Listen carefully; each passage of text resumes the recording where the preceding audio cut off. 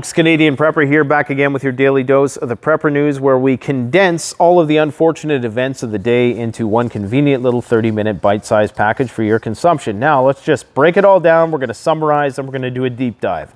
So, in summary, we have Europe declaring Russia a state sponsor of terrorism, which is likely a precursor to World War III. You see, the Europeans and the Americans are hoping for regime change. That's what they're banking on when the Russian economy collapses. Unfortunately, what they're likely going to get is nuclear Armageddon. We're also going to talk about German defense minister advising the population to stockpile food and water for at least 10 days while they do an overhaul on their civil defense structures and shelters.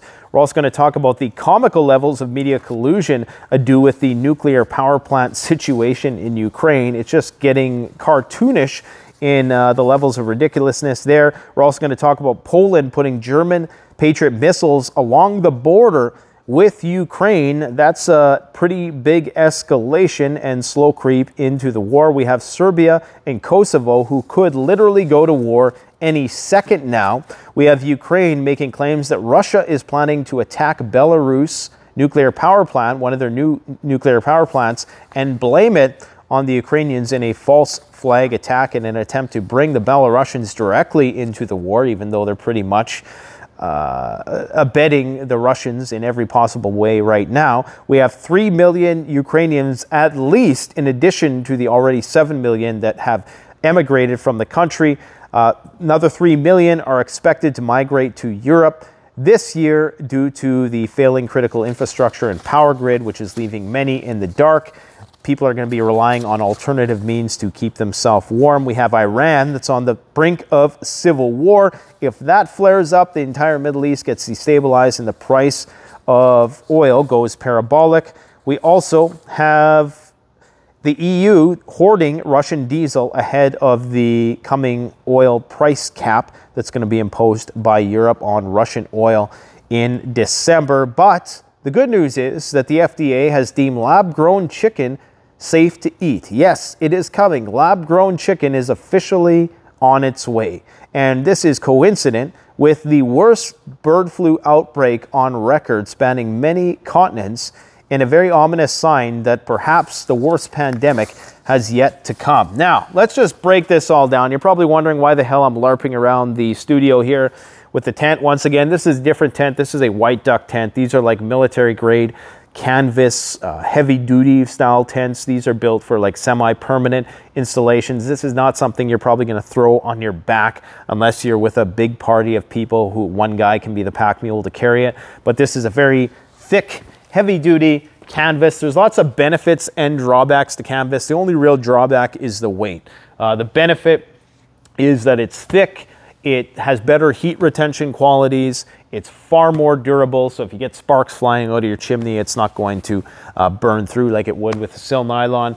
And it's just cozier. It's more organic, it's more natural, but these are built incredibly durably. White duck tents are just second to none in terms of the durability of the canvas and the materials that they use. So we always set up the tents first before we take them out to the field to test them out. And guys, at CanadianPreparedness.com, our whole mission is to get you the gear that you need. Nothing more, nothing less. Premium quality stuff that is going to last a lifetime. So go and check it out. Now, let's talk about Europe declaring Russia a state sponsor of terrorism and what the implications are going to be there. Well, essentially, that's like declaring war on Russia without declaring war on Russia. I mean, you're basically saying that Russia is sponsoring malveilent acts against other countries that you deem to be allies.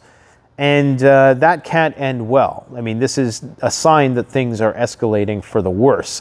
Resolution 479 was passed. However, it is not binding, meaning that NATO members don't necessarily have to follow through with any of the implications of this designation. But what it typically will mean is more sanctions on Russia in an attempt to cripple their economy, and it also means more sanctions on countries that are going to trade with Russia. So the goal is to try to pressure all other countries who are currently still trading with Russia to suspend that trade with the hopes that they can collapse the Russian economy and then essentially force regime change. That's what they're banking on, because Europe still thinks it's the center of the universe, and this place with 5 billion people called Asia and Africa don't exist and aren't going to provide a viable market for what the Russians have to offer.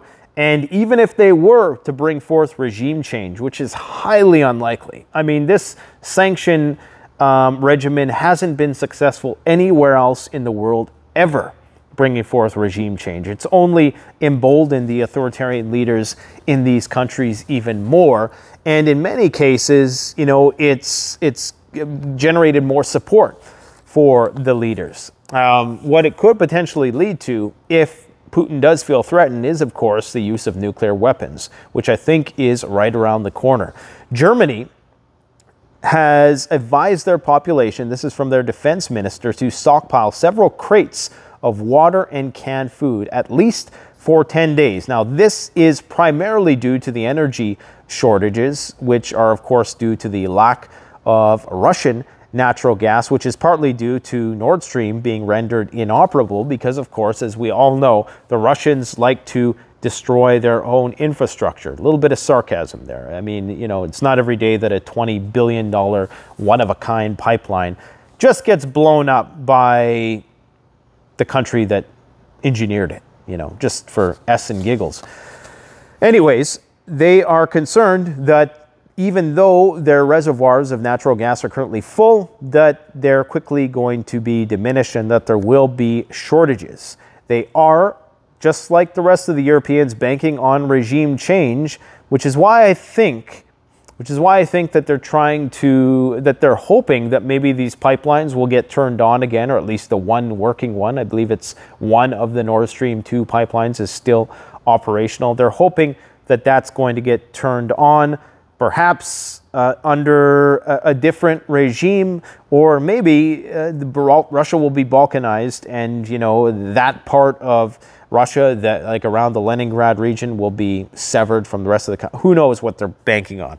But they're banking on the Russian Federation basically collapsing.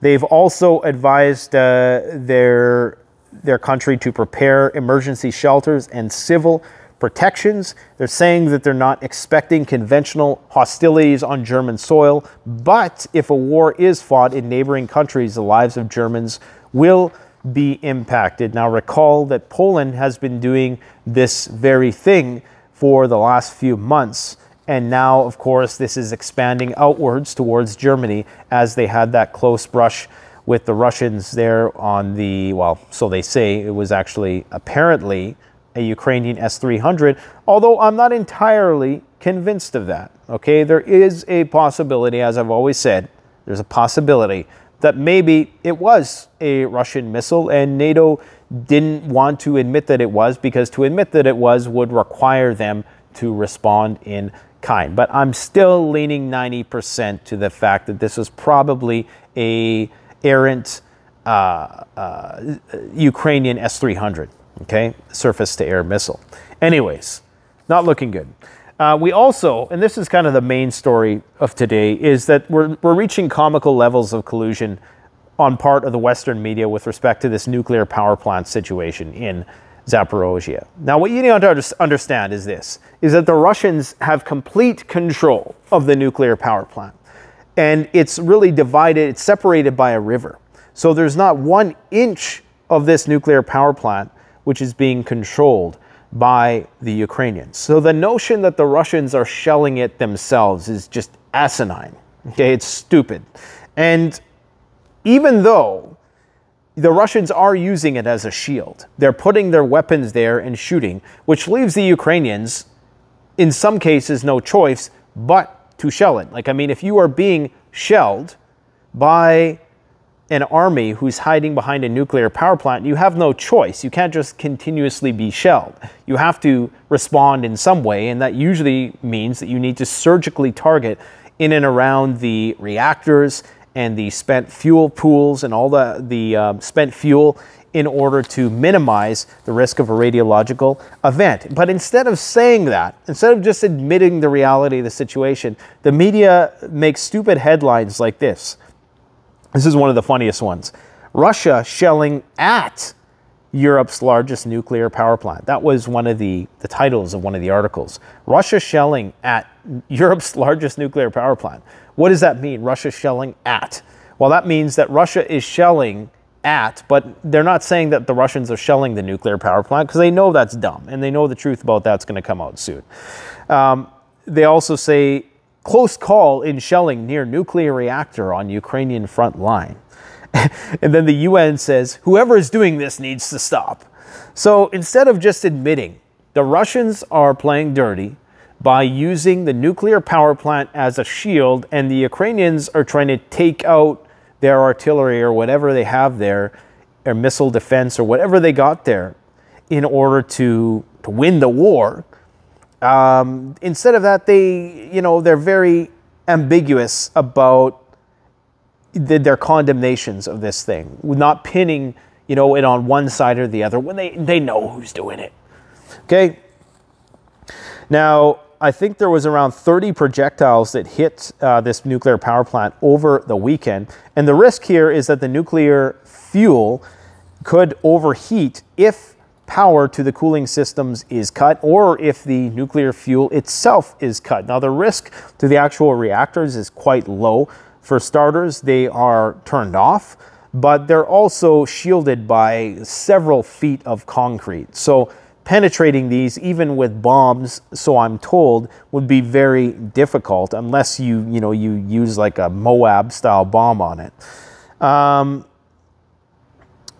The Russians are claiming that's being attacked by NATO 155 millimeter howitzers, and they're saying that this is the Western media giving Ukraine carte blanche to do whatever they want in the conflict. This, of course, comes on the heels of those videos that were released over the weekend showing Russian prisoners seemingly being shot by Ukrainian soldiers while surrendering, although it's not conclusive really with respect to what happened there, because the video just cuts out. Isn't that always so convenient, how we're always on a razor's edge? It's always, there's always that,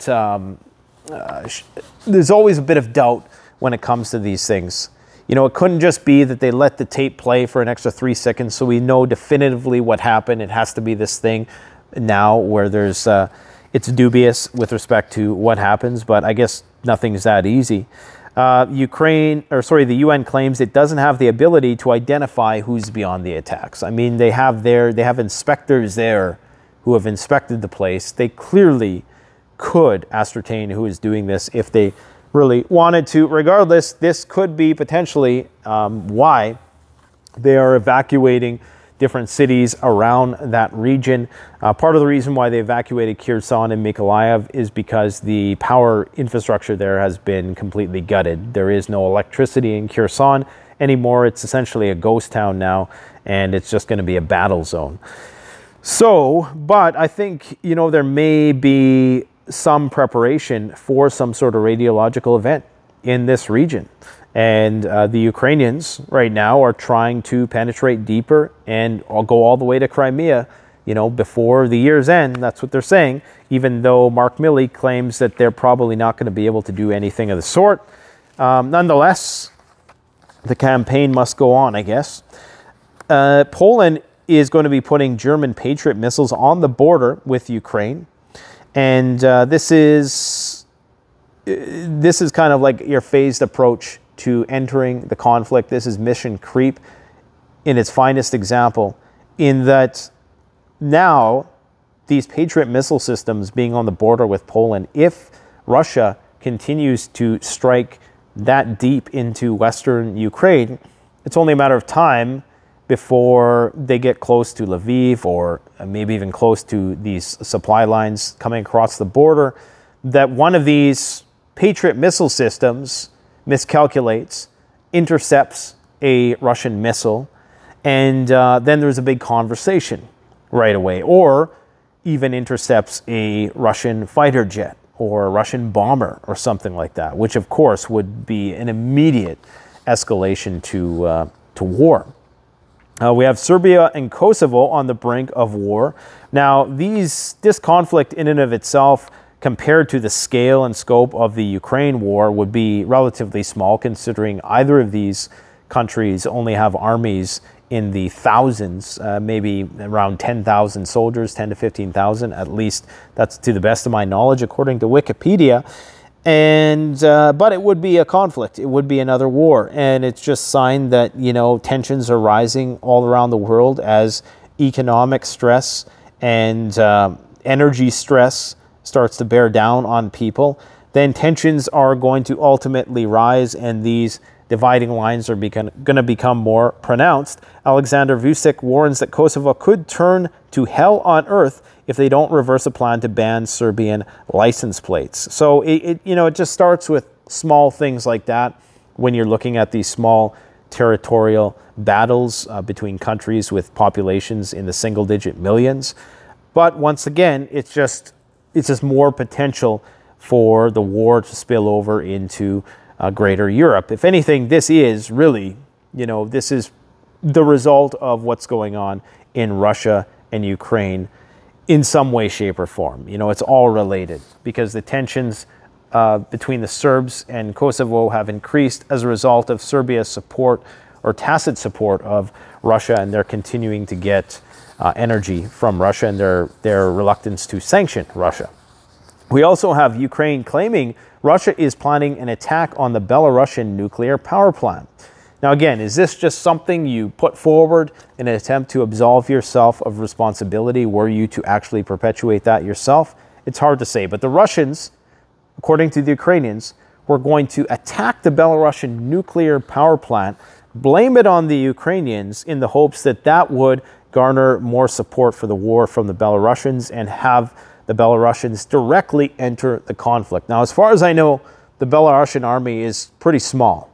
And, they are abetting the Russians as much as they possibly can without, directly engaging in the war. They're launching missiles from there. They've launched offenses from there. So they're basically already in the war, short of their, tens of thousands of guys or however many, active military they have not actually crossing the border, which Russia probably doesn't want anyways, because they need them guarding that territory, because there is also concern that, the Ukrainians could go into Belarus at some point, or which is probably unlikely because they have mined their border. They've blown all the bridges up in hopes of preventing the Belarusians from coming over. But it might be an attempt, according to the Ukrainians, to rope them more directly into the conflict and get more support for the war. Speaking of support for the war, when you see things happen, like happened over the weekend, whatever the result of the investigation is, for which there probably really won't be a meaningful one, and even if it is, it's going to be skewed by whoever is conducting it, and usually that means that the Russians are going to get the short end of the stick. Not saying that they didn't bring this on themselves by going to war in Ukraine and sending guys there in the first place, but a great way to galvanize your enemy and his civilian population against you is to do things like that, is to shoot people who are allegedly surrendering. So all that does is that just generates more support for the conflict. Just like what happened in Vietnam, where every time you went to a village and you took out, some Viet Cong, or you killed some innocent civilians, all of their relatives then will hate you, right? All of their relatives will have it in for you. And the Russians are facing the same problem there in Ukraine, is that every civilian they kill, they create 2 or 3 more combatants who are related to that person. So this is why it's very important, if you're conducting a special military operation like this, that you try to minimize civilian casualties, because then the prospect for guerrilla warfare in the future, once you do eventually lock everything down, is going to be very, very high if you've pissed a lot of people off. According to the UN, the Ukrainians are going to see the migration of another 3 million people this winter, and that is only if there is no more bombardment on critical infrastructure by the Russians. I have a sneaking suspicion that that number is going to be much higher, and I don't know how they're going to calculate that number. Is that going to include people who have the means and have the resources to basically exit the country and aren't going to be on one of these migrant caravans, people who are going to have the resources to, actually get out of the country, and maybe they're not going to be counted or included. It's very difficult to say exactly how many people have vacated the country. Right now, I'm sure there's not a very accurate census that's taking place. Now, this is a funny one. I got a kick out of this. According to Timothy Ash, who's an economist for Newsweek, very unbiased source, Newsweek, that's sarcasm, U.S. aid is saving the USA billions of dollars. Now, we have said before that the USA saves billions of dollars on this conflict because every war that the U.S. has partaken in is all about propping up the petrodollar. That's what ultimately, that's what it's all about. And that's worth quadrillions, arguably. So, yes, in comparison to quadrillions, putting up 100 billion or two to Zelensky isn't a very big deal, right? But here's what he says. He says that this pales in comparison to the entire U.S. budget, which is 725 billion, our 60 billion contribution, he says. So, it's a small amount compared to 100 bazillion dollars. It's only $1 bazillion, right? So it's no big deal. And then he also says, if Russia is defeated, it will be worth it. But here's the thing. Russian nuclear doctrine basically dictates that before defeat, nuclear Armageddon will ensue. So this is lunacy. He makes no mention about that because they're very flippant about the prospect of nuclear war. They want people to just forget about that. They hope that they can contain the whole thing and that Russia is going to take it on their back and that they're going to allow their economy to be completely destroyed and allow a long-time leader to be dethroned and just have the country balkanized and broken up and essentially destroyed. And they're not going to do anything about it. They're not going to use their most powerful weapon at their disposal, which is nuclear weapons. And I mark my words, before you see regime change in Russia, before you see any sort of capitulation on the part of the Russians, there will be at least one tactical nuke used. He says that it's a bargain for regime change. It's a great opportunity to destroy our main adversary with no boots on the ground, he says. So it's a win-win. We don't die, the Ukrainians die. It's unbelievable how some of these economists think. Iran is on the brink of civil war. According to, this is a more objective number. Some people are saying 15,000 people were killed. I mean, that's just ridiculous. This is from a Western news source. This one I think is a bit more accurate. 378 people have been killed already, including 47 children and 27 women. Now, I don't know exactly how they're calculating that number of people, protesters who've been killed. This is a big amount, and I do think that this is a very big concern for the leadership there, although I don't think they're close to necessarily losing their grip on things. I don't think this is at like a threat level yet where they're worried about an actual coup and an overthrow of the government. I mean, they're still doing a lot of business. It's not like the country's in total anarchy. Yes, there are riots, there are protests, there are people shooting at the Iranian military and the police, but it's still mostly under control. But if this region becomes destabilized, on top of all the other problems we have now, there's a lot of, cheerleaders, the same people who are, your run-of-the-mill, change the avatar to blue and yellow and, pro-Ukraine everything, are the ones who are now cheering this on. And they have no idea what's going to happen if you have a destabilized Iran which descends into civil war. I mean, the amount of terrorism and conflict and instability that will ensue in all of these surrounding countries that Iran has its tentacles in, and it is going to push us over the edge in terms of oil prices and energy prices, because the Strait of Hormuz is going to be screwed. That it's likely going to lead to Iran going to war with other countries, because just like Putin, although they don't have a nuclear doctrine, because they don't officially have nuclear weapons, although some people suspect they already do, which is why they haven't been invaded yet, they will not go down quietly. They will not go down silently. Okay, if they sense that there are other countries within the region meddling in their affairs, trying to usurp power, they will take action, proactive action. There was a situation where 2 Russian fighter jets flew over NATO ships in the Baltic, 73 meters overhead, okay?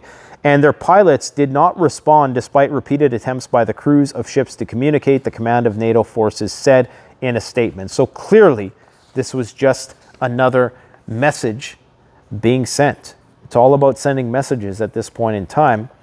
Russia and Iran have reached an agreement to begin building drones in Russia, leveraging whatever Iranian technology the Russians require to do so. This just all points towards a further deepening of the Russian-Iranian alliance. And at the same time, and this is a sign that things are getting real bad, is that Israel is saying that if they go through with this thing with Iran and they start importing long-range ballistic missiles or medium-range ballistic, I can't remember which ones they're planning on getting from Iran, but if they do this, then Israel's going to start sending weapons to Ukraine, and then it's official, the dividing line has been set. Of course, Israel has been reluctant because they do have some positive relations with the Russians. Obviously, historically, you know, the Russians liberated the camps, and everybody always forgets about that.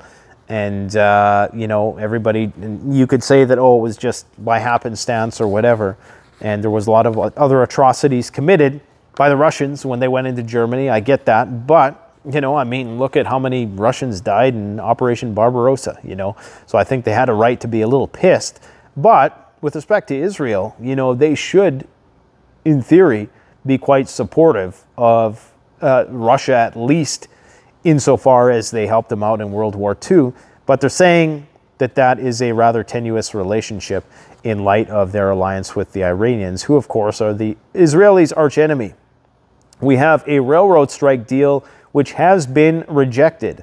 However, only 51% voted nay. So they just got, I think it was like 50.6% voted nay. So really they need like a few guys to come over to the other side and the deal will be approved. But if it cannot, then that means that in 2 weeks, right before Christmas, conveniently on December 9th, there could be a major strike which could lead to some major supply chain issues, costing the United States $2 billion per day. Goods such as agricultural products, crude oil, vehicles, grains, chemicals, and consumer goods would not be flowing, which of course would not bode well for Christmas shopping season.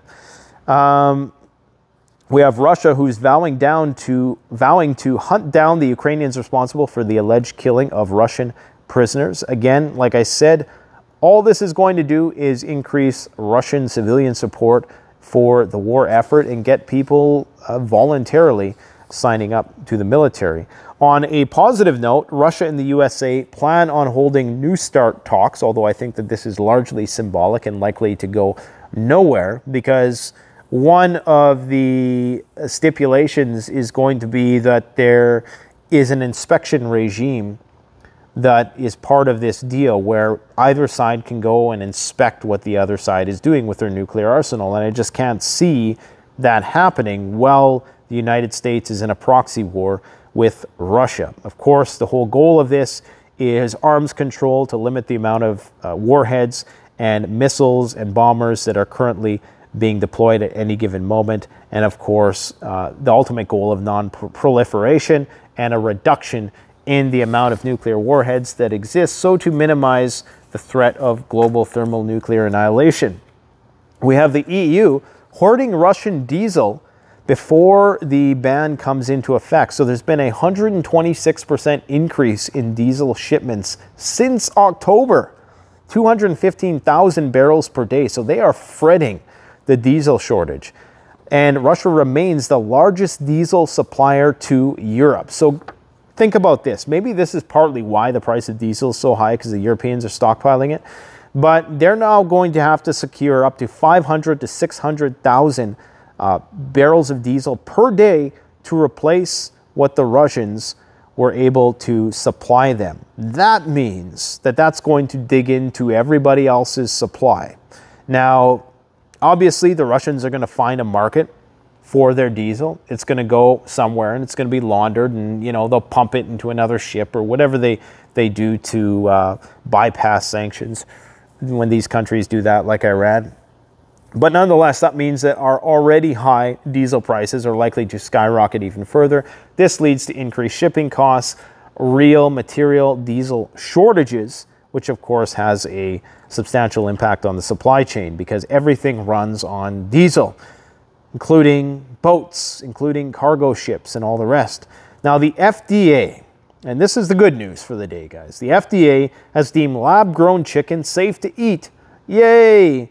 50,000 pounds of this stuff are going to be churned out every year by the Upside Foods company, who has their new patented animal cell culture technology, where they use gene-edited cells to produce meat in a lab.